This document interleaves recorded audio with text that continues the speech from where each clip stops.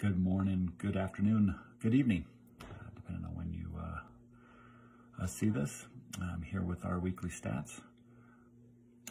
Active homes on the market. Again, these are single-family homes, condos, things labeled as multifamily or townhomes. It's just over 6,600, so it was a drop from prior week. Those that went under contract just under 1,400. Those closed just under 1,800, and I flipped some numbers. Those that went under contract 2,200. New listings were under 1,400. So you could see the buy-in activity still there, taking the good homes off the market. Rates fairly steady, 2.88, so it did tick up 0.02 there, but still relatively low. Also coming into the fall in October, I read some articles of some trends.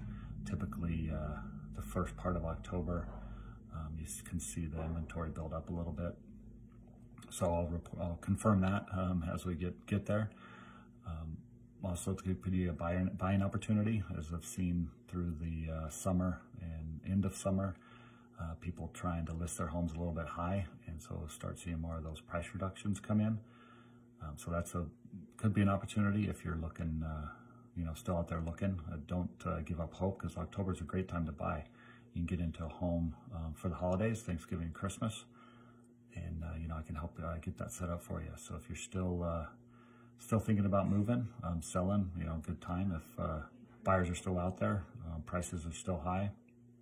Still appreciation, again, like I mentioned last week, the new building homes is still way behind the demand, so it's going to take years to catch up. So price appreciation is still there for the sellers, and hopefully we do get a little uptick in the inventory for buyers, and still a great time to be out there shopping.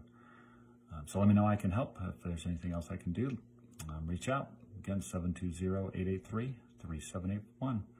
Looking forward to speaking with you. Bye.